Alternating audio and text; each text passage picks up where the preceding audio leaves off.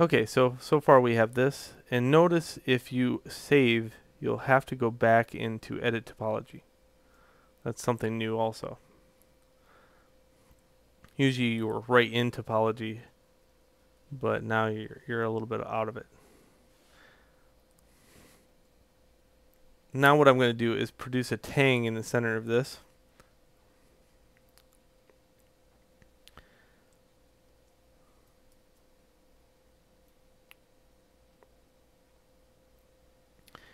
And to first do that, I need to tilt this a little bit.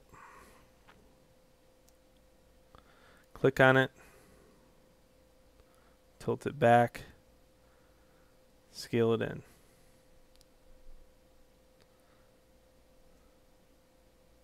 Okay. I'm also going to turn skin thickness all the way to 0 now for doing this next part.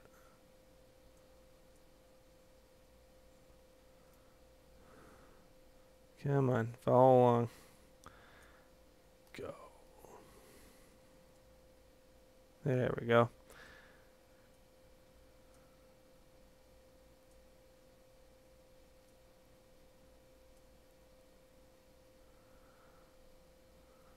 And I'm going to keep everything really wide and big because it's really easy to control big.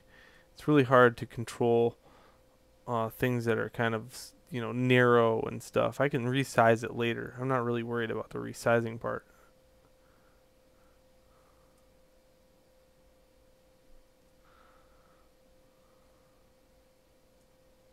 So I'll keep it short, fat, and stubby. It's like a Peter Pan sword. And then I'll take the deformation tools and change that up. So this is what I have now. And just to test this out, I can add some skin thickness and hit A, and it should pan out.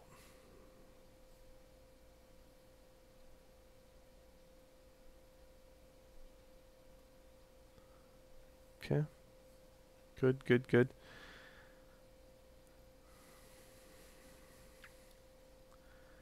Now, around in this area, it's sort of having a hard time.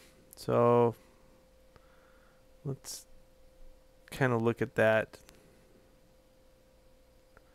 Maybe I take this point out and just attach it here.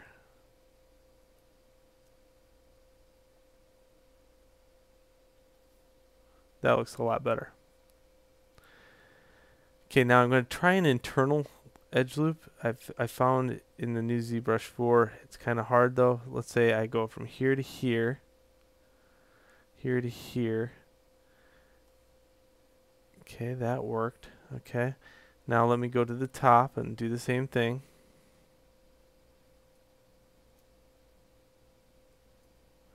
There to there. And that's where it fails, right there. So, don't know why that is. Could be that I'm not shifted onto it, but that's a new little insect that's showing up.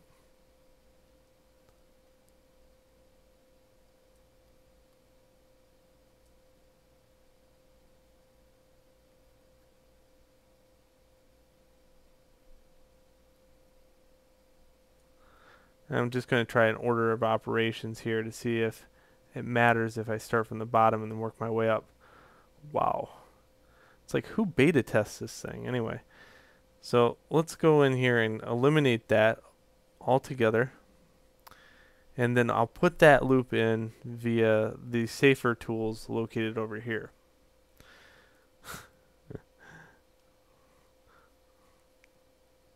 Okay, so this is what we have. And now I would argue that I could make that in about 2 seconds back in Maya. There's no doubt about it. But it will never teach you how to use the topology tools. And trust me, they get better. Okay, this is just a little odd what we're doing here. And maybe that's what it is.